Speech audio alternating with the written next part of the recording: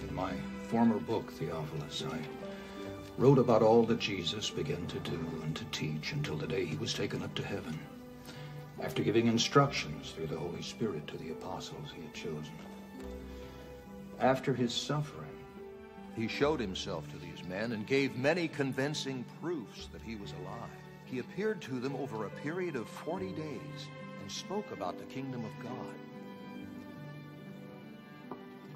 On one occasion, while he was eating with them, he gave them this command: do not leave Jerusalem,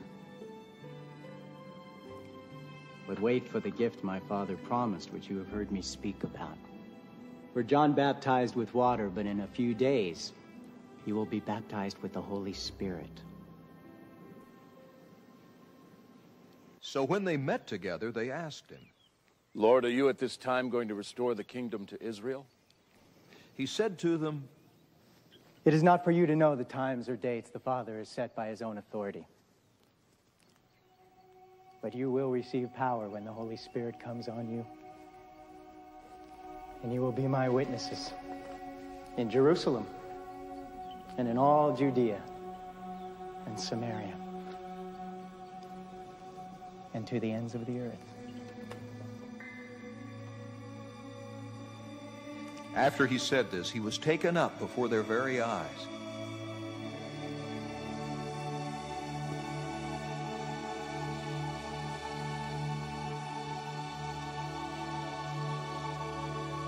And a cloud hid him from their sight. They were looking intently up into the sky as he was going, when suddenly 2 men dressed in white stood beside them. Men of Galilee, they said, why do you stand here looking into the sky? This same Jesus who has been taken from you into heaven will come back in the same way you have seen him go into heaven.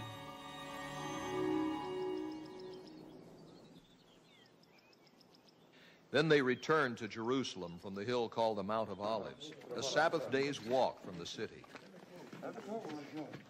When they arrived, they went upstairs to the room where they were staying. Those present were Peter, John, James, and Andrew, Philip and Thomas, Bartholomew and Matthew, James, son of Alphaeus, and Simon the Zealot, and Judas, son of James. They all joined together constantly in prayer, along with the women and Mary, the mother of Jesus, and with his brothers.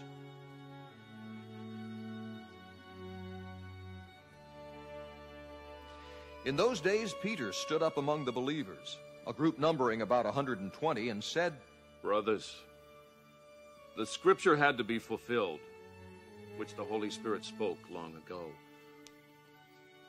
through the mouth of David, concerning Judas, who served as guide for those who arrested Jesus. He was one of our number and shared in this ministry. With the reward he got for his wickedness, Judas bought a field. There he fell headlong. His body burst open and all his intestines spilled out. Everyone in Jerusalem heard about this. So they called that field in their language Akeldama, that is, field of blood. For, said Peter, it is written in the book of Psalms, may his place be deserted, let there be no one to dwell in it, and may another take his place of leadership.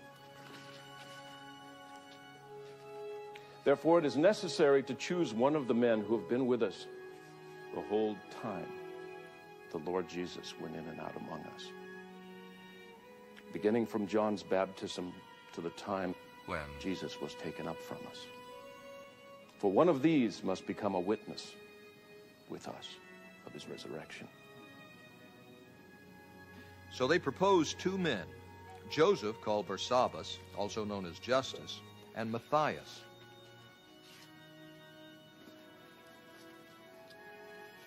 Then they prayed. Lord, you know everyone's heart.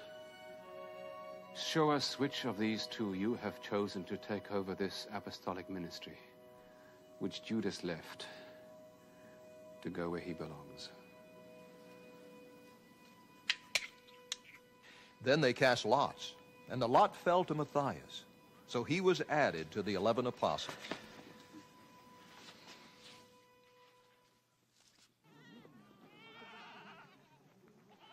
When the day of Pentecost came, they were all together in one place.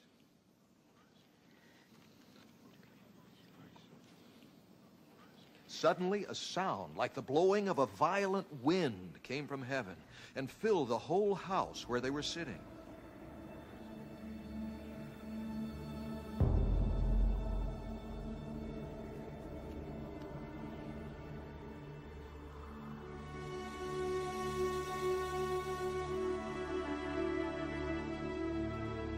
They saw what seemed to be tongues of fire that separated and came to rest on each of them.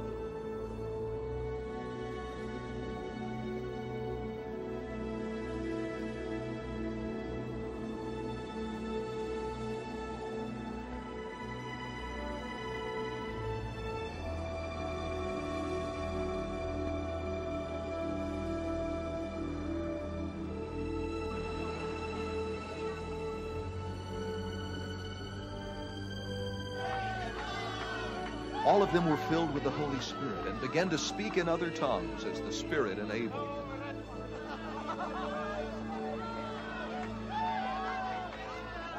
Now there were staying in Jerusalem God-fearing Jews from every nation under heaven.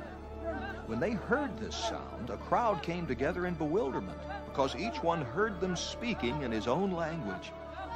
Utterly amazed, they asked, "Are not all these men who are speaking Galileans? Then how is it that each of us hears them in his own native language? Parthians, Medes, and Elamites, residents of Mesopotamia, Judea and Cappadocia, Pontus and Asia, Phrygia and Pamphylia, Egypt, and the parts of Libya near Cyrene. Visitors from Rome, both Jews and converts to Judaism, Cretans and Arabs. We hear them declaring the wonders of God in our own tongues." Amazed and perplexed, they asked one another, "What does this mean?" Some, however, made fun of them and said, "They have had too much wine."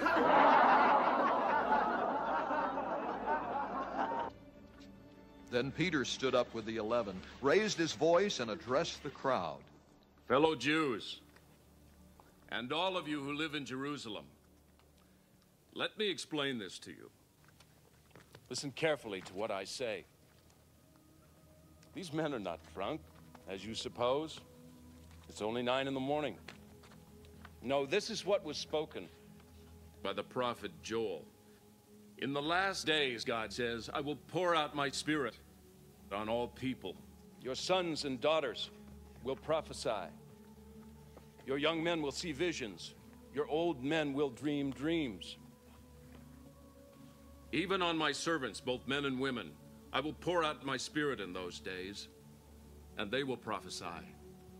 I will show wonders in the heaven above and signs on the earth below.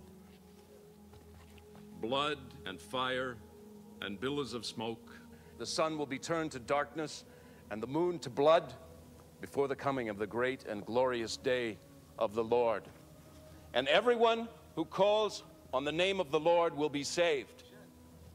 Men of Israel, listen to this.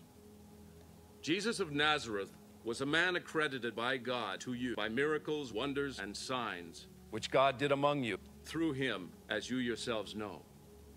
This man was handed over to you by God's set purpose and foreknowledge, and you, with the help of wicked men, put him to death by nailing him to the cross. But God raised him from the dead, freeing him from the agony of death, because it was impossible for death to keep its hold on him. David said about him, I saw the Lord always before me. Because he is at my right hand, I will not be shaken. Therefore my heart is glad, and my tongue rejoices. My body also will live in hope, because you will not abandon me to the grave, nor will you let your Holy One see decay. You have made known to me the paths of life. You will fill me with joy in your presence. Brothers, I can tell you confidently that the patriarch David died and was buried, and his tomb is here to this day. But he was a prophet and knew that God had promised him on oath that he would place one of his descendants on his throne. Seeing what was ahead, he spoke of the resurrection of the Christ, that he was not abandoned to the grave, nor did his body see decay. God has raised this Jesus to life, and we are all witnesses of the fact. Exalted to the right hand of God, he has received from the Father the promised Holy Spirit, and has poured out what you now see and hear. For David did not ascend to heaven, and yet he said, "The Lord said to my Lord, sit at my right hand until I make your enemies a footstool for your feet." Therefore let all Israel be assured of this: God has made this Jesus, whom you crucified, both Lord and Christ. When the people heard this, they were cut to the heart and said to Peter and the other apostles, "Brothers, what shall we do?" Peter replied, Repent and be baptized, every one of you, in the name of Jesus Christ, for the forgiveness of your sins. And you will receive the gift of the Holy Spirit. The promise is for you and your children, and for all who are far off, for all whom the Lord our God will call.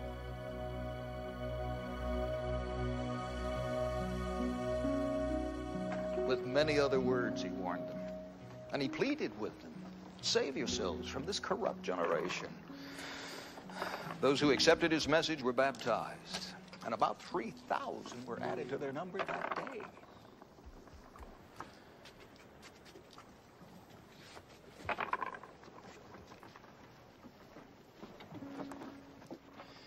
They devoted themselves to the apostles' teaching and to the fellowship, to the breaking of bread and to prayer. Everyone was filled with awe, and many wonders and miraculous signs were done by the apostles. All the believers were together and had everything in common. Selling their possessions and goods, they gave to anyone as he had need. Every day they continued to meet together in the temple courts. They broke bread in their homes and ate together with glad and sincere hearts, praising God and enjoying the favor of all the people. And the Lord added to their number daily those who were being saved. One day, Peter and John were going up to the temple at the time of prayer at 3 in the afternoon. Now a man crippled from birth was being carried to the temple gate called Beautiful, where he was put every day to beg from those going into the temple courts. When he saw Peter and John about to enter, he asked them for money. Peter looked straight at him, as did John. Then Peter said, "Look at us." So the man gave them his attention, expecting to get something from them.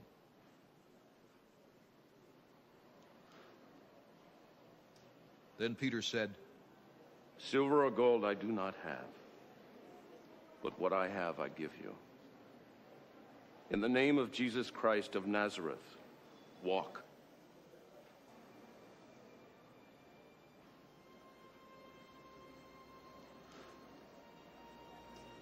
Taking him by the right hand, he helped him up. And instantly the man's feet and ankles became strong. He jumped to his feet and began to walk.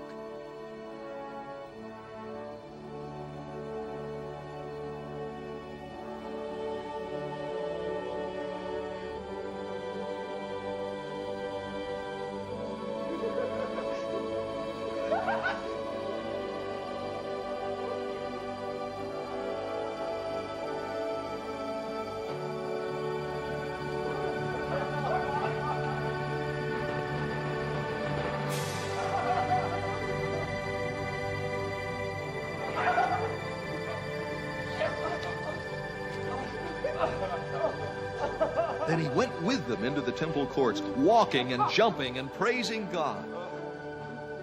When When all the people saw him walking and praising God, they recognized him as the same man who used to sit begging at the temple gate called Beautiful. And they were filled with wonder and amazement at what had happened to him. While the beggar held on to Peter and John, all the people were astonished and came running to them in the place called Solomon's Colonnade. When Peter saw this, he said to them, Men of Israel, why does this surprise you? Why do you stare at us as if by our own power or godliness we had made this man walk? The God of Abraham, Isaac, and Jacob, the God of our fathers, has glorified his servant Jesus. You handed him over to be killed, and you disowned him before Pilate, though he had decided to let him go. You disowned the holy and righteous one and asked that a murderer be released to you. You killed the author of life. But God raised him from the dead. We are witnesses of this. By faith in the name of Jesus, this man whom you see and know was made strong. It is Jesus' name and the faith that comes through him that has given this complete healing to him, as you can all see. Now, brothers, I know that you acted in ignorance, as did your leaders. But this is how God fulfilled what he had foretold through all the prophets, saying that his Christ would suffer. Repent, then, and turn to God, so that your sins may be wiped out, that times of refreshing may come from the Lord, and that he may send the Christ who has been appointed for you, even Jesus. He must remain in heaven until the time comes for God to restore everything, as he promised long ago through his holy prophets. For Moses said, the Lord your God will raise up for you a prophet like me from among your own people. You must listen to everything he tells you.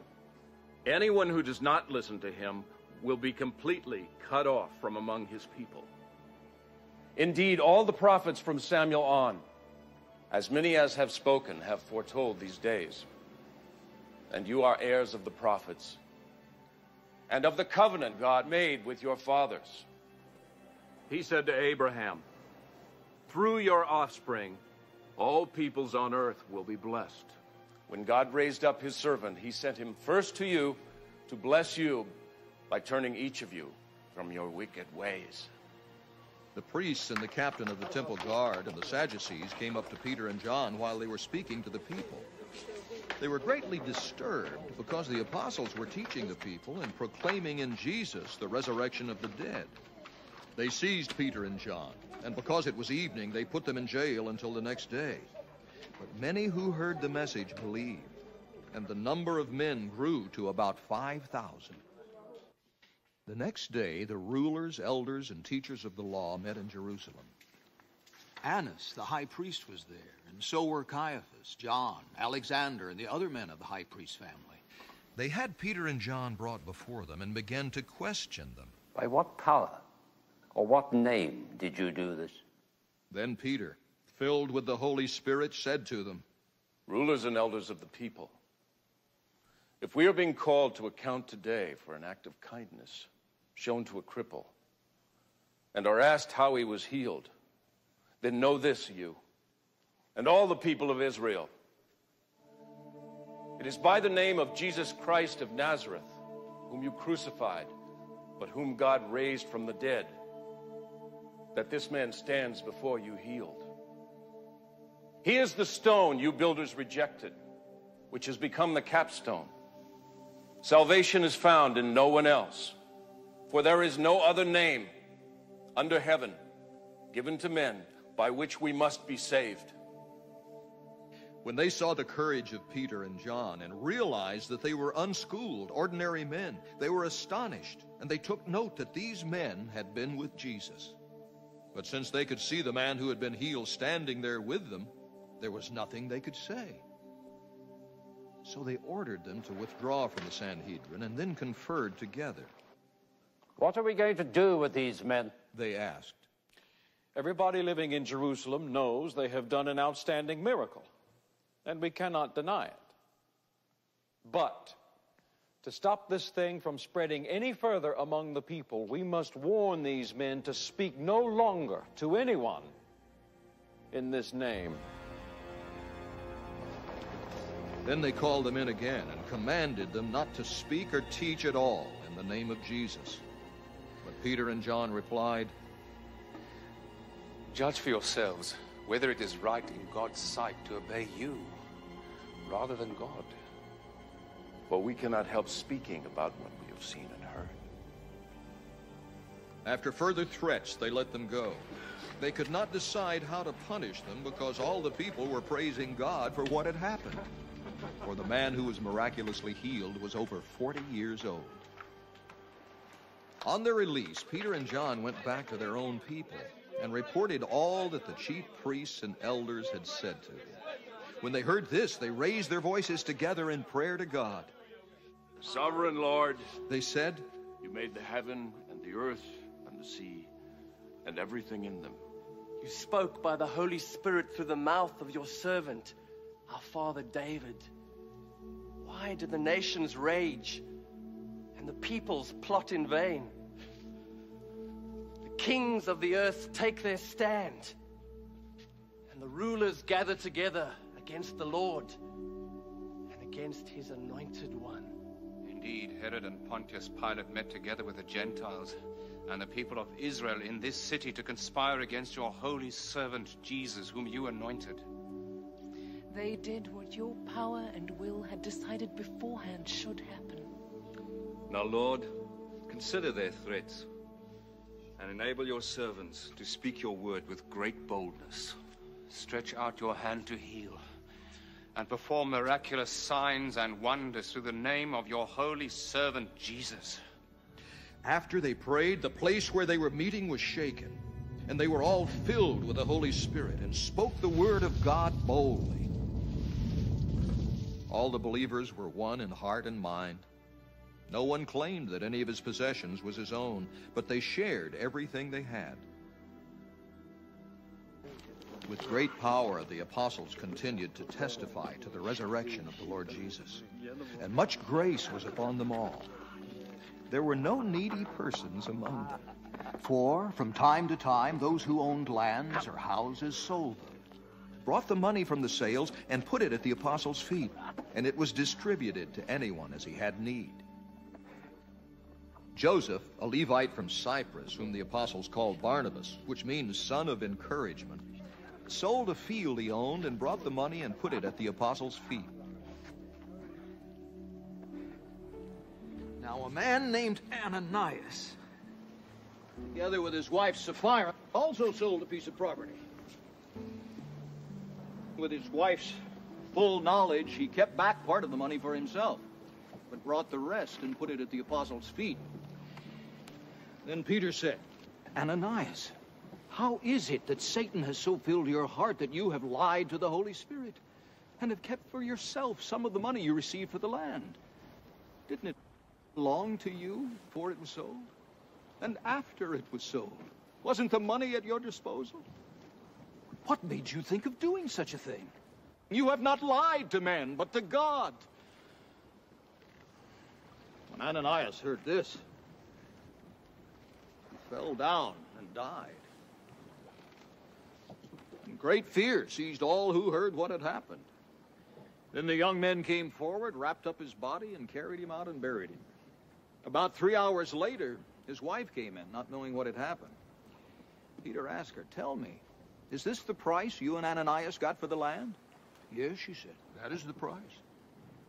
Peter said to her, "How could you agree to test the Spirit of the Lord? Look, the feet of the men who buried your husband are at the door, and they will carry you out also." At that moment, she fell down at his feet and died. Then the young men came in, and finding her dead, carried her out and buried her beside her husband. Great fear seized the whole church and all who heard about these events. The apostles performed many miraculous signs and wonders among the people. And all the believers used to meet together in Solomon's colonnade. No one else dared join them, even though they were highly regarded by the people. Nevertheless, more and more men and women believed in the Lord and were added to their number.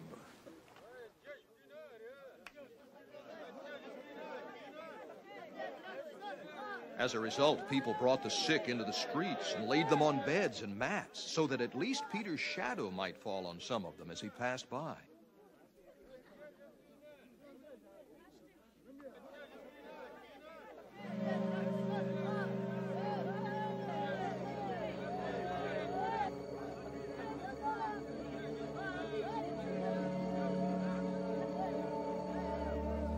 Crowds gathered also from the towns around Jerusalem, bringing their sick and those tormented by evil spirits, and all of them were healed. Then the high priest and all his associates, who were members of the party of the Sadducees, were filled with jealousy. They arrested the apostles and put them in the public jail.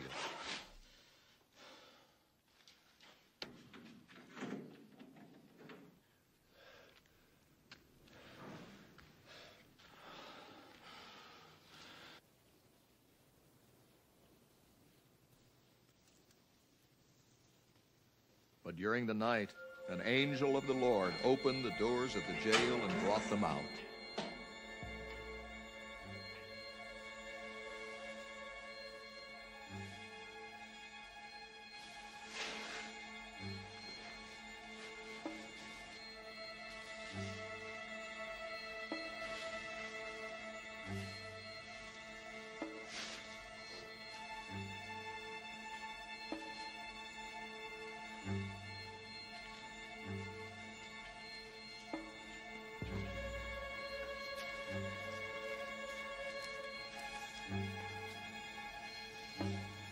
Go stand in the temple courts, he said, and tell the people the full message of this new life.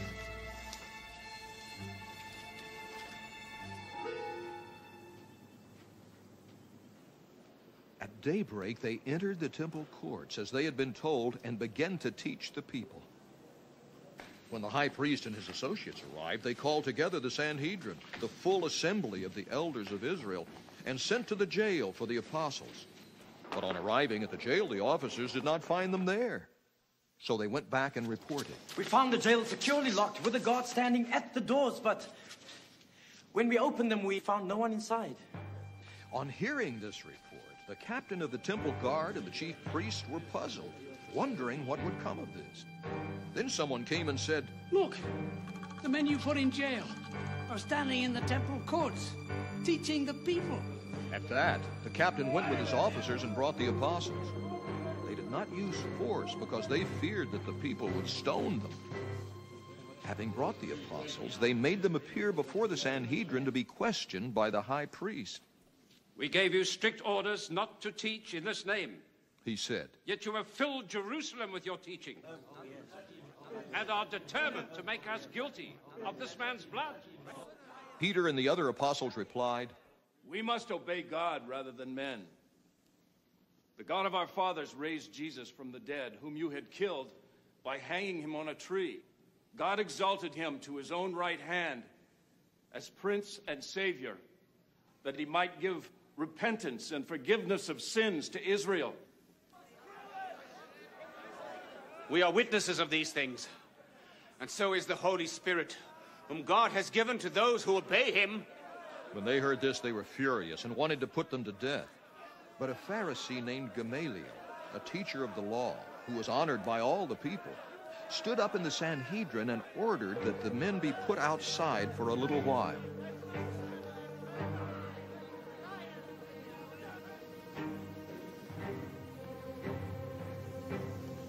Then he addressed them. "Men of Israel, consider carefully what you intend to do to these men.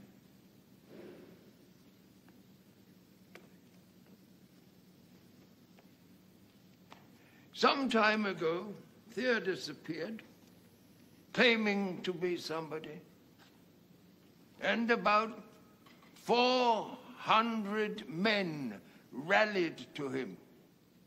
He was killed.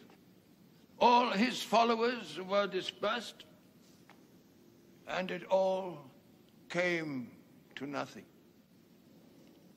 After him, Judas the Galilean appeared in the days of the census and led a band of people in revolt. He too was killed, and all his followers were scattered. Therefore, in the present case, I advise you, leave these men alone. Let them go.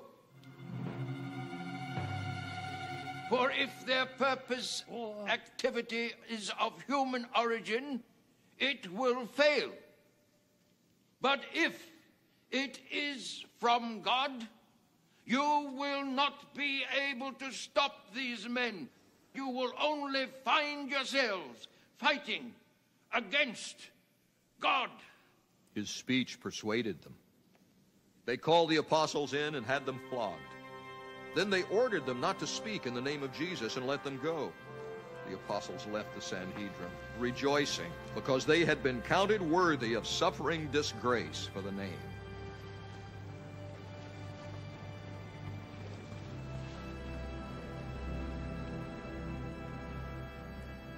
Day after day, in the temple courts and from house to house, they never stopped teaching and proclaiming the good news that Jesus is the Christ. In those days, when the number of disciples was increasing, the Grecian Jews among them complained against the Hebraic Jews because their widows were being overlooked in the daily distribution of food. So the 12 gathered all the disciples together and said, it would not be right for us to neglect the ministry of the Word of God in order to wait on tables. Brothers, choose 7 men from among you who are known to be full of the Spirit and wisdom. We will turn this responsibility over to them, and we'll give our attention to prayer and the ministry of the Word. This proposal pleased the whole group. They chose Stephen, a man full of faith and of the Holy Spirit. Also Philip, Prochorus, Nicanor, Timon, Parmenas, and Nicholas from Antioch, a convert to Judaism. They presented these men to the apostles, who prayed and laid their hands on them. So the word of God spread. The number of disciples in Jerusalem increased rapidly, and a large number of priests became obedient to the faith. Now Stephen, a man full of God's grace and power, did great wonders and miraculous signs among the people.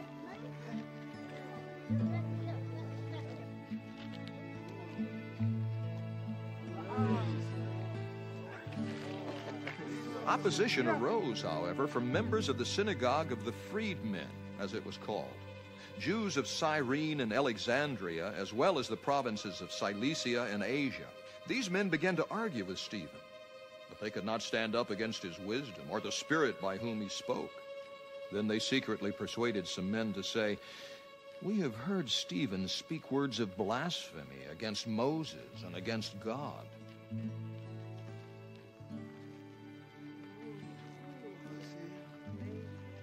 So they stirred up the people and the elders and the teachers of the law. They seized Stephen and brought him before the Sanhedrin.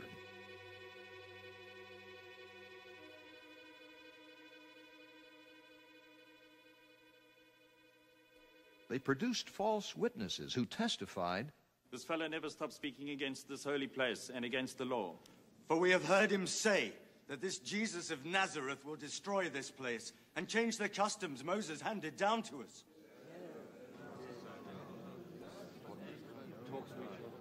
All who were sitting in the Sanhedrin looked intently at Stephen, and they saw that his face was like the face of an angel.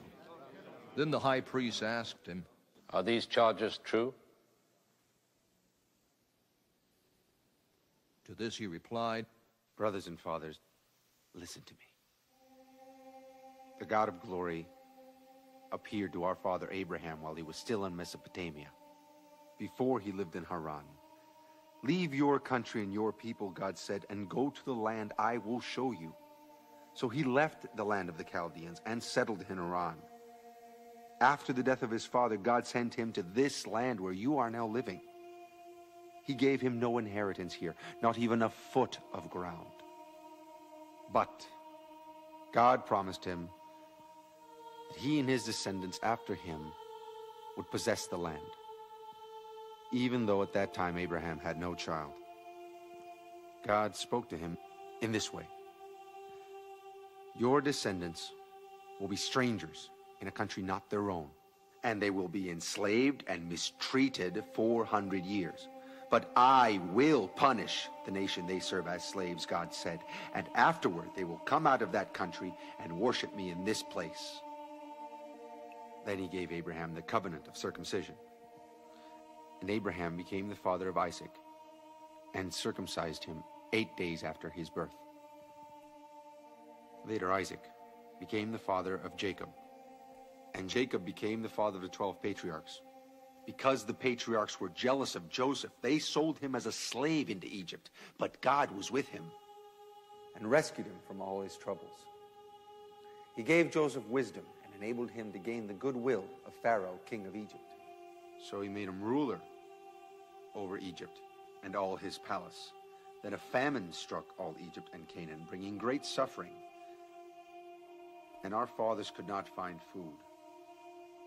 When Jacob heard that there was grain in Egypt, he sent our fathers on their first visit.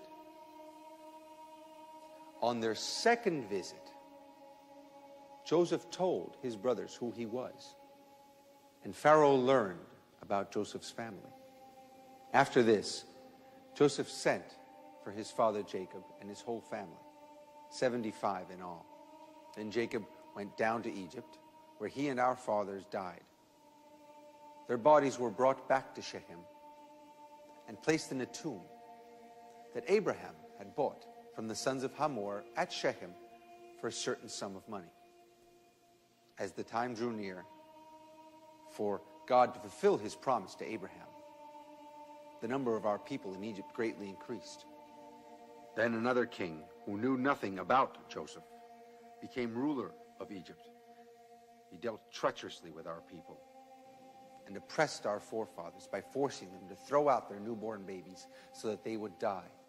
At that time, Moses was born, and he was no ordinary child. For 3 months he was cared for in his father's house. When he was placed outside, Pharaoh's daughter took him and brought him up as her own son. Moses was educated in all the wisdom of the Egyptians and was powerful in speech and action. When Moses was 40 years old, he decided to visit his fellow Israelites. He saw one of them being mistreated by an Egyptian. So he went to his defense and avenged him by killing the Egyptian. Moses thought that his own people would realize that God was using him to rescue them, but they did not. The next day, Moses came upon 2 Israelites who were fighting. He tried to reconcile them by saying, "Men, you are brothers. Why do you want to hurt each other?" But the man who was mistreating the other pushed Moses aside and said, "Who made you ruler and judge over us? Do you want to kill me as you killed the Egyptian yesterday?"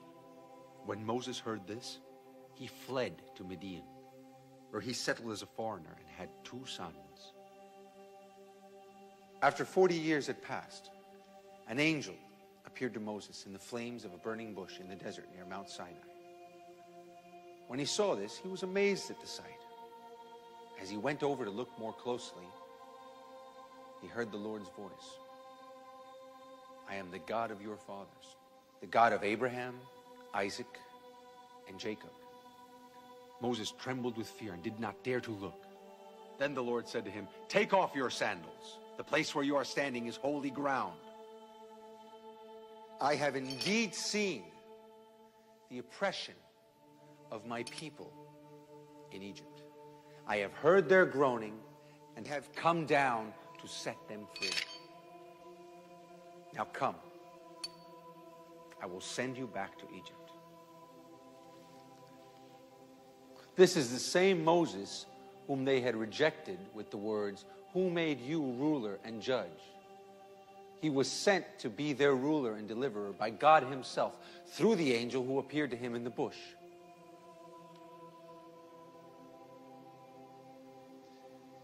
He led them out of Egypt and did wonders and miraculous signs in Egypt, at the Red Sea, and for 40 years in the desert. This is that Moses who told the Israelites, God will send you a prophet like me from your own people. He was in the assembly in the desert with the angel who spoke to him on Mount Sinai and with our fathers. And he received living words to pass on to us. But our fathers refused to obey him. Instead, they rejected him and in their hearts turned back to Egypt. They told Aaron, make us gods who will go before us. As for this fellow Moses who led us out of Egypt, we don't know what has happened to him. That was the time they made an idol in the form of a calf. They brought sacrifices to it and held a celebration in honor of what their hands had made. But God turned away and gave them over to the worship of the heavenly bodies. This agrees with what is written in the book of the prophets. Did you bring me sacrifices and offerings 40 years in the desert, O house of Israel? You have lifted up the shrine of Molech and the star of your god Rephan, the idols you made to worship. Therefore I will send you into exile beyond Babylon. Our forefathers had the tabernacle of the testimony with them in the desert. It had been made as God directed Moses according to the pattern he had seen. Having received the tabernacle, our fathers under Joshua brought it with them. When they took the land from the nations God drove out before them, it remained in the land until the time of David, who enjoyed God's favor and asked that he might provide a dwelling place for the God of Jacob. But it was Solomon who built a house for him. However, the Most High does not live in houses made by men. As the prophet says, heaven is my throne, and the earth is my footstool. What kind of house will you build for me? Says the Lord. Or where will my resting place be? Has not my hand made all these things?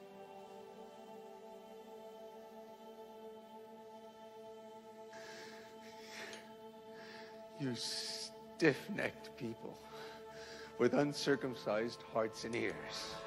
You're just like your fathers. You always resist the Holy Spirit. Was there ever a prophet? Your fathers did not persecute. They even killed those who predicted the coming of the righteous one. And now you have betrayed and murdered him. You, who have received the law that was put into effect through angels, but have not obeyed it. When they heard this, they were furious and gnashed their teeth at him.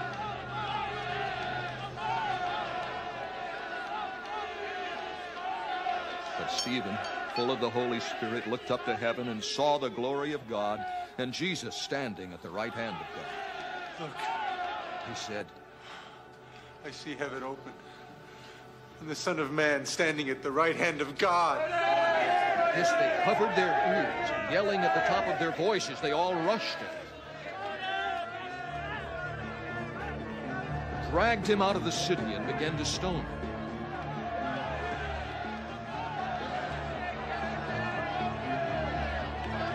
Meanwhile, the witnesses laid their clothes at the feet of a young man named Saul. While they were stoning him, Stephen prayed. Lord Jesus, receive my spirit. Then he fell on his knees.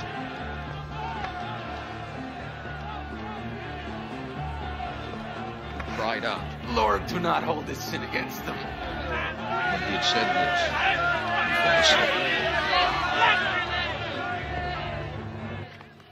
And Saul was there, giving approval to his death. On that day, a great persecution broke out against the church at Jerusalem. And all except the apostles were scattered throughout Judea and Samaria. Godly men buried Stephen, mourned deeply.